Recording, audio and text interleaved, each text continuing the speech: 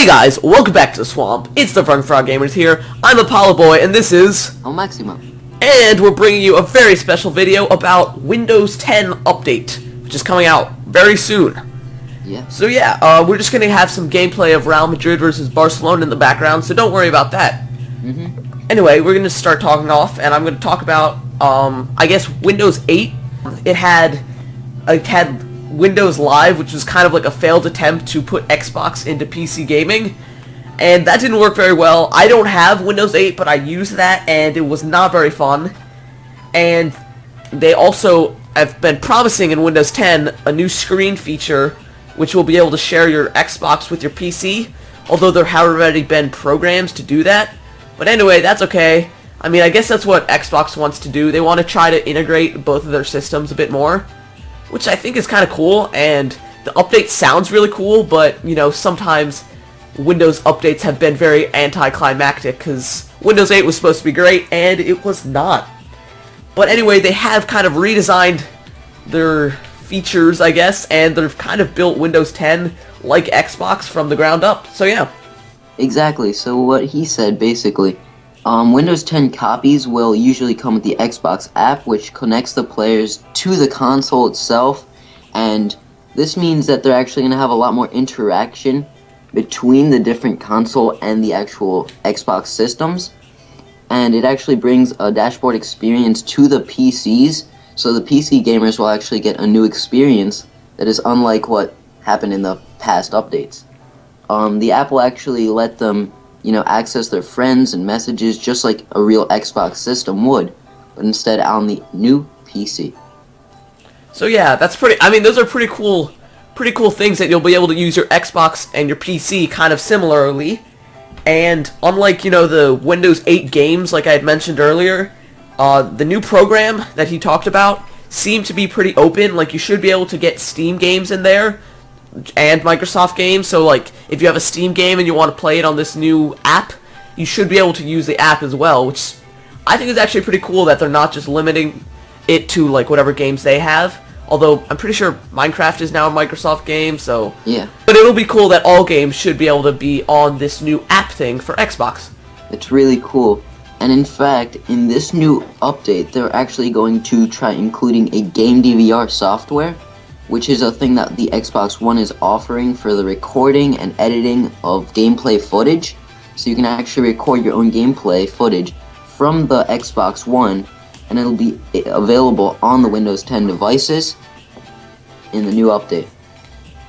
So yeah, that is like, these have been some really cool updates, but this has been like, this is the biggest update feature, which is like got me really excited, and that is cross-platform playing, which means, basically, if you don't know what that means, that'll be Xbox should, in theory, if they're not lying to us, be able to play with PC players.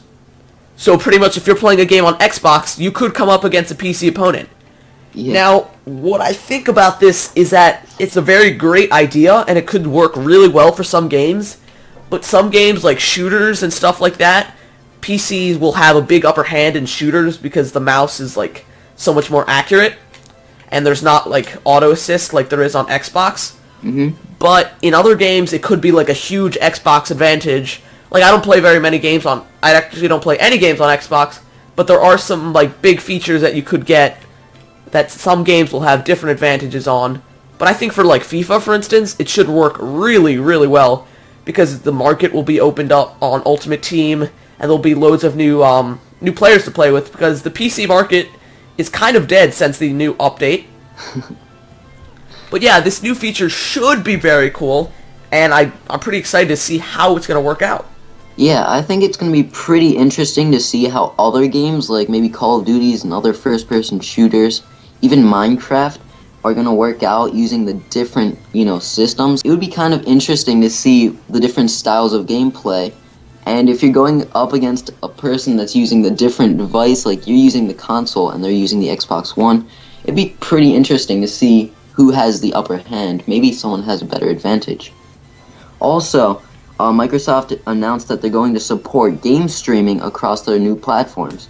So they actually promised that's coming later this year, and players will be able to stream the game from the Xbox One to the actual Windows 10 PCs and other Windows 10 devices, like the tablets, except the smartphones, which is a bit of a, bummer if you have a Windows 10 smartphone, but you will be able to stream games all across the other devices, as long as they're from Microsoft and Xbox One.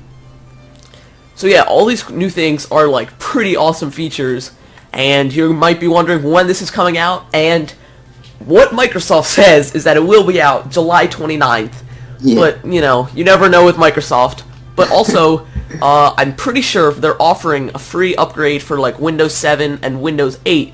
So you could get a free upgrade to Windows 10 Hopefully. If that is something you're looking forward to, which I think could be pretty cool. I mean, it's actually nice that they're giving it to Windows 7 and 8, although it's a bit suspicious to me that they're giving it out for free.